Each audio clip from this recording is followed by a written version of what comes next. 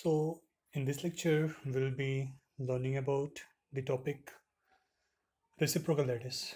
So, first of all, we should know what is the direct lattice. So, the Breve lattice,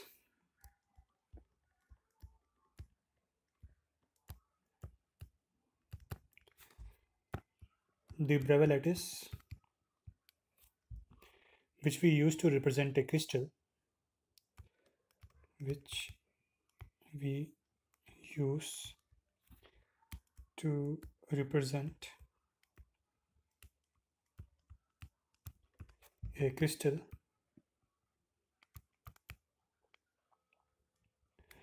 sometimes it's called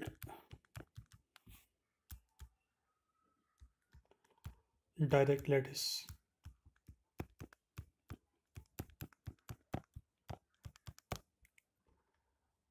So, what is the so next question is what is reciprocal lattice?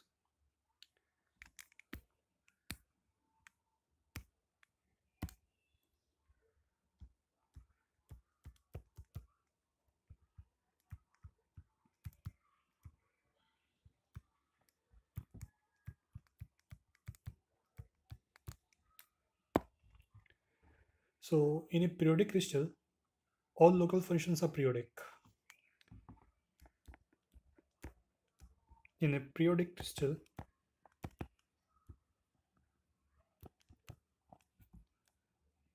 all local functions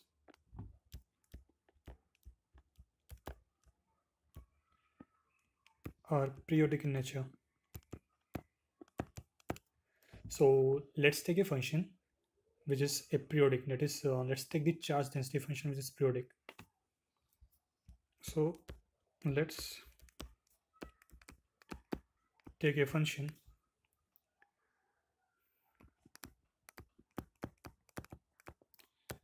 which is periodic. Example, charge density. So which is given by this expression. So in order to introduce this situation, let's start from 1D situation. So what is a periodic function in 1D? So we can represent the 1D situation something like this.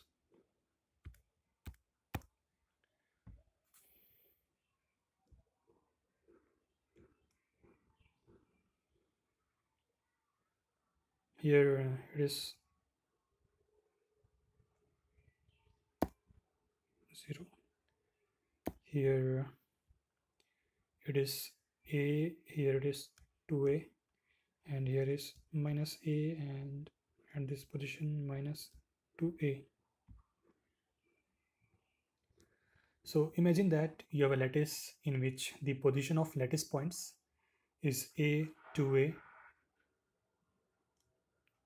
minus a, and minus 2a.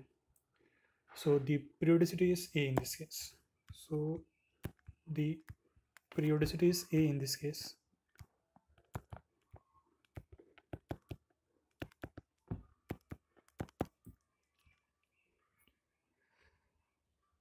So so this function charge density repeats the same at every a. So in one dimensional we can say that the local quantity at position x, so we have any local quantity at this position x,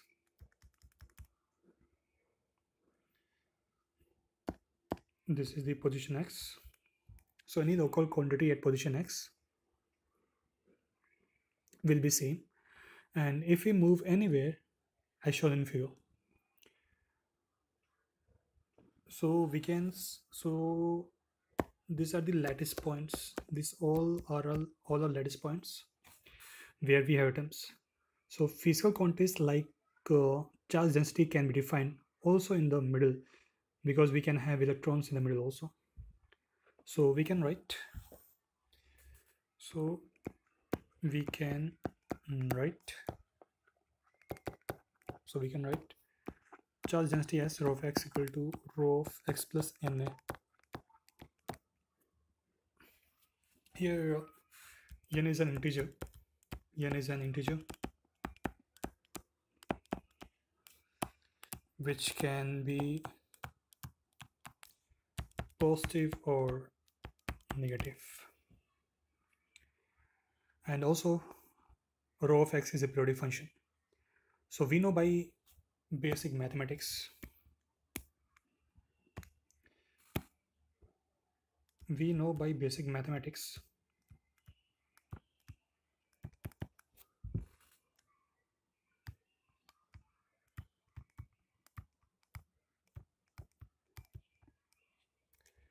that every periodic function can be represented by a Fourier series.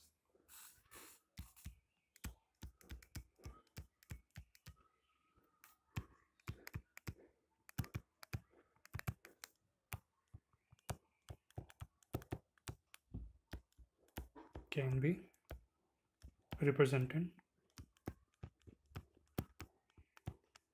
by a Fourier series.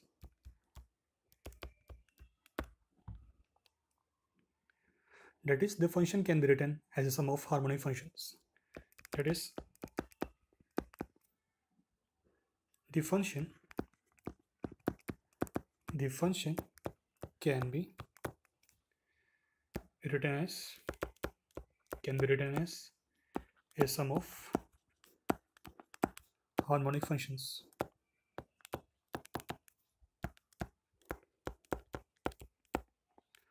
Of sines and cosines with a specific wavelength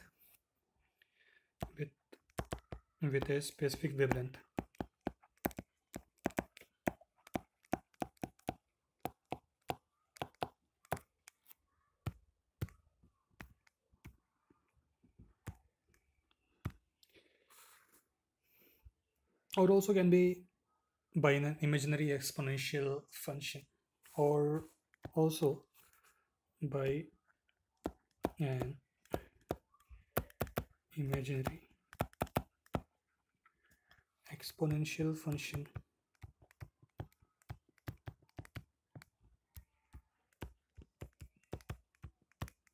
such as in this fashion.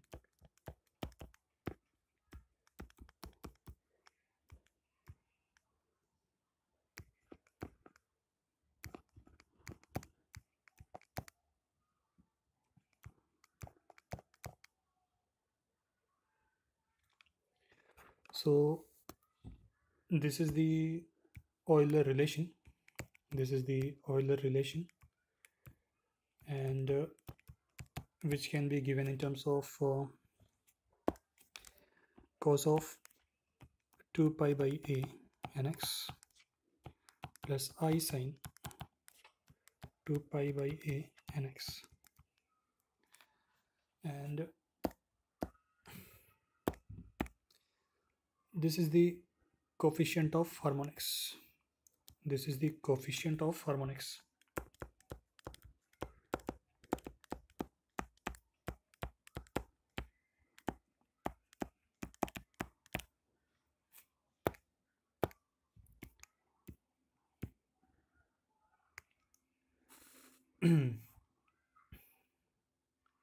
So the theory of Fourier series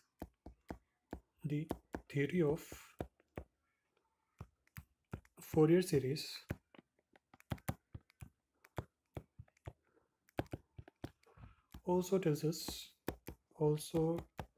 us about the coefficient of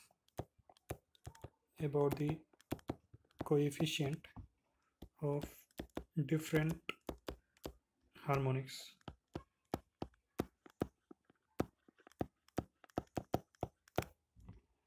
The coefficient of harmonics is represented by integrating over n itself. So the coefficient of harmonics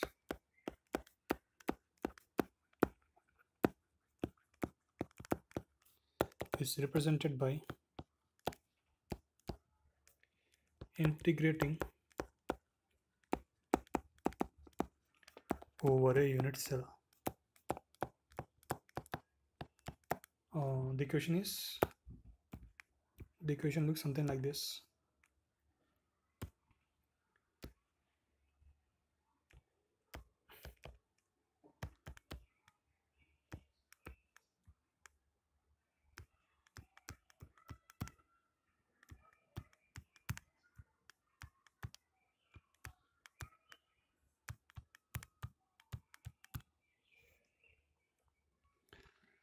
But physically, what does this expression reveals? It represents, so this equation represents amplitude, and this here, the A here is the length of the period,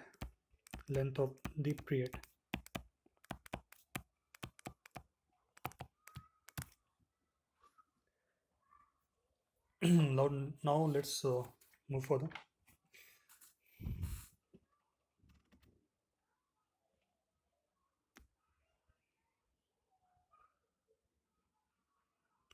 So another property is that since there is a representation with a imaginary exponential, it contains the imaginary unit.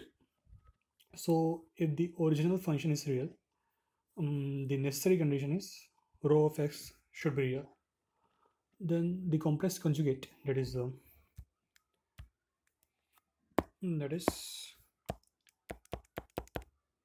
equal to rho f minus n, so which ensures the function is real.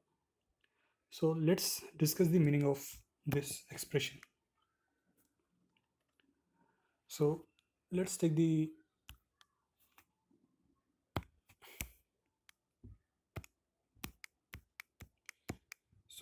lattice point,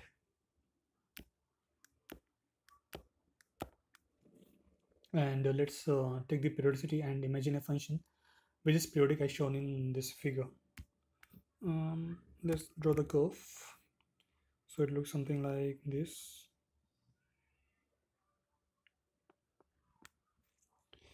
Okay. So what is the wavelength of the function rho of x? So if I write the expression of rho of x,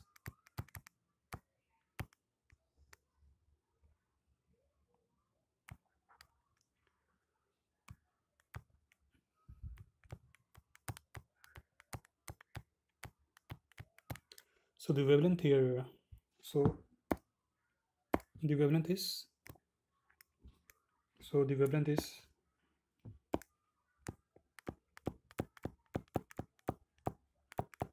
equal to a by n, and here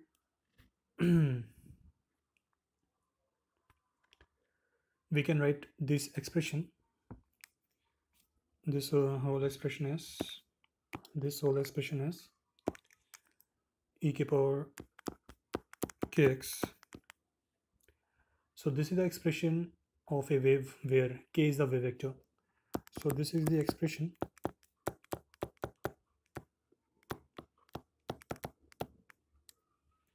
of a wave where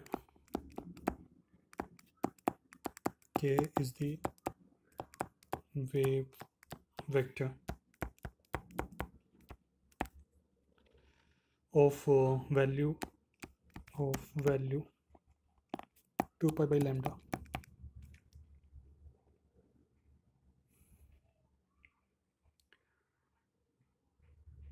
So lambda here is a by n, so we can write lambda as since lambda is equal to a by n, we can write this expression as 2 pi by a multiplied by n. So it is a wave vector, and if n equal to 1, then it is the first harmonic represented by 2 pi by a. If n equal to 2, it will be second harmonic represented by 4 pi by a, and so on. So basically in Fourier series, we are summing up the harmonics with wavelength lambda, which is equal to lambda 1 equal to a, lambda 2 equal to a by 2, lambda 3 equal to a by 3, and so on. So the amplitude of each component can be different and depends basically on a Fourier coefficient.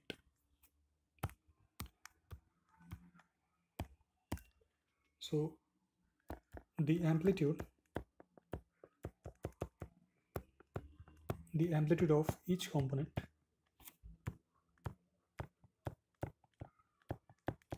can be different and depends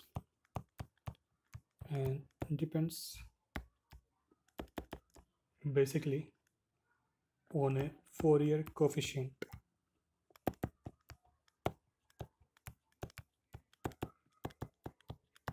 that is rho of n. Now let's define reciprocal lattice. So we can say the reciprocal lattice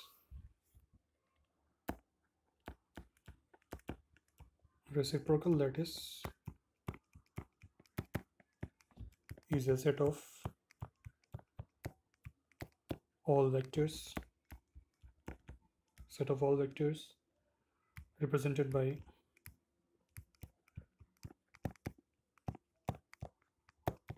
g of n, which is a wave vector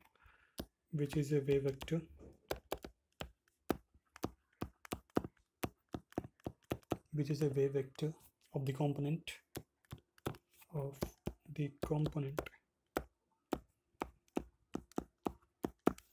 the Fourier series.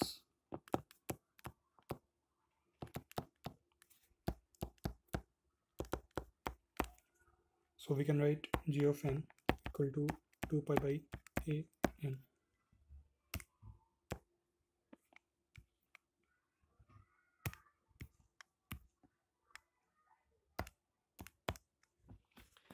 So this is the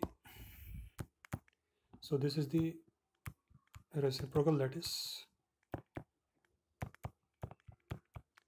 So this is the reciprocal lattice, which can be represented on axis, and this is also the expression of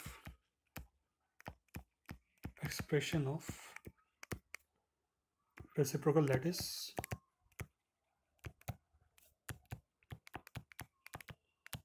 in one dimensional,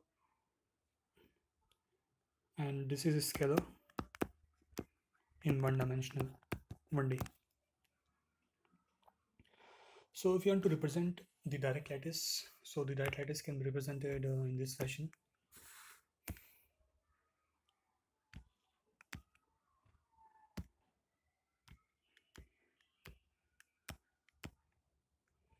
So suppose this is 0, this is a, this is 2a, this is minus a, this is minus 2a. So this is the representation of the direct lattice. So this is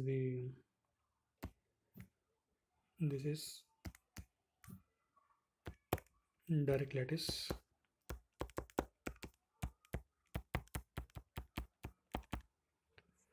So direct lattice are the points in a position or real space. So direct lattice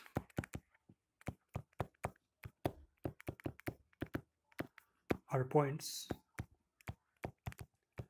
or position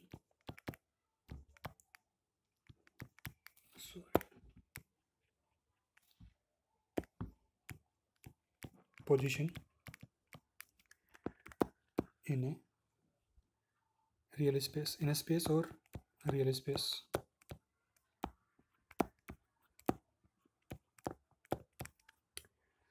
And if you are representing the reciprocal lattice, it will be looking something like this.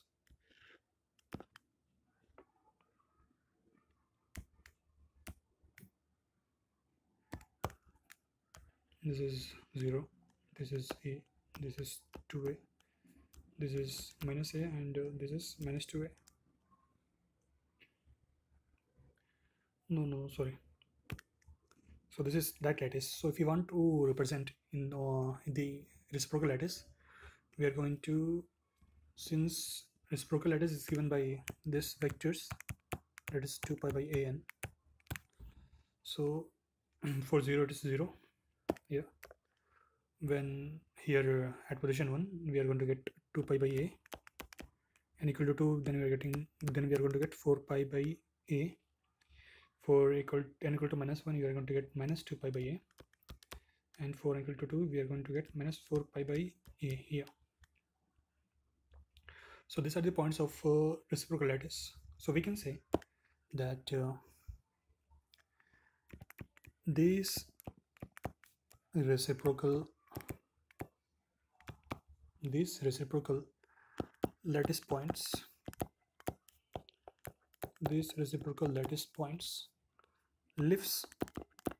lives in a space which are not direct space, lives in a space which are not direct space. Basically they live in a space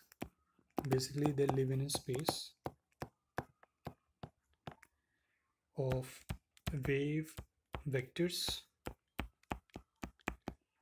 which are discrete in nature. Assume k vector. This is the k wave vector given by the expression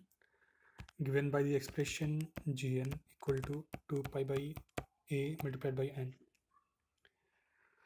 Now what is the unit of measurement of this reciprocal wave vectors? The unit of measurement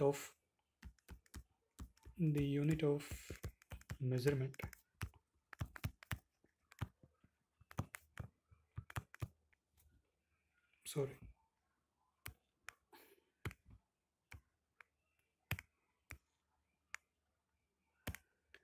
the unit of measurement of the reciprocal lattice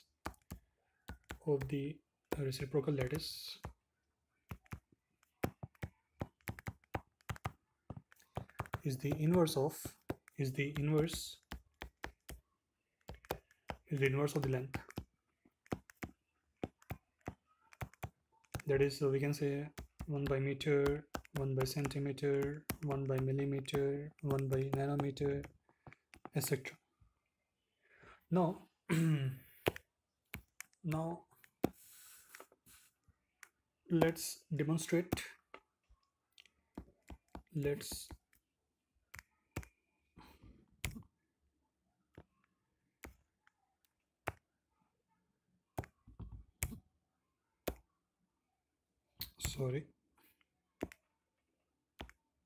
Now let's demonstrate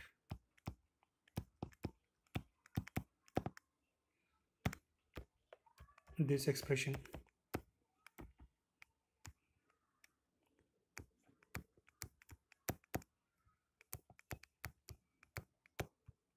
Is periodic. So let's prove this expression is periodic. First of all, let's translate this expression.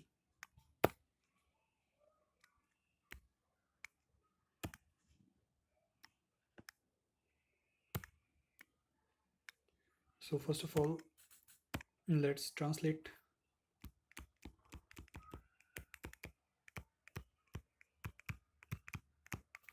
the given function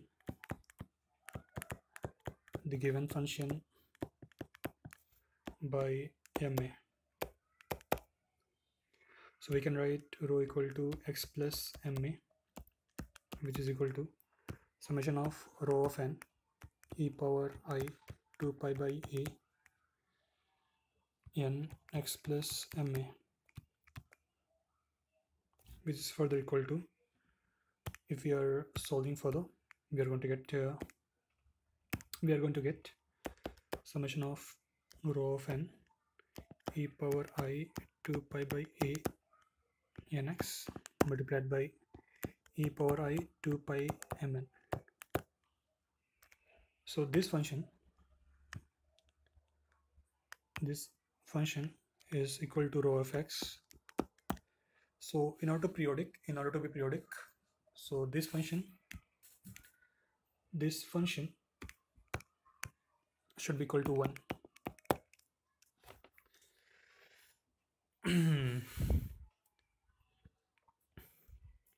So e is a multiple of 2 pi, which is equal to 1, and so we can say that rho of x plus ma is equal to rho of x, which means the function is periodic with period a, which means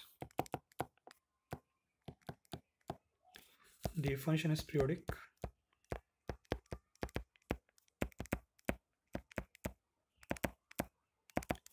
with period a. Now we can move to an interesting case of three-dimensional Bravais lattice analysis. So let's consider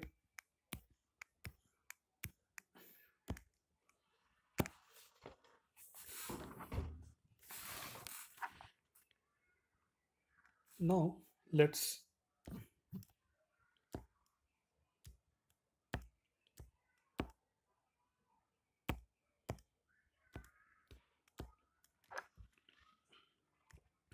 consider a 3D crystal.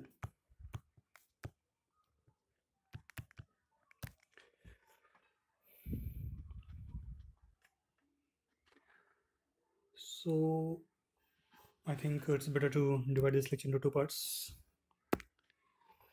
So let's stop. Thank you.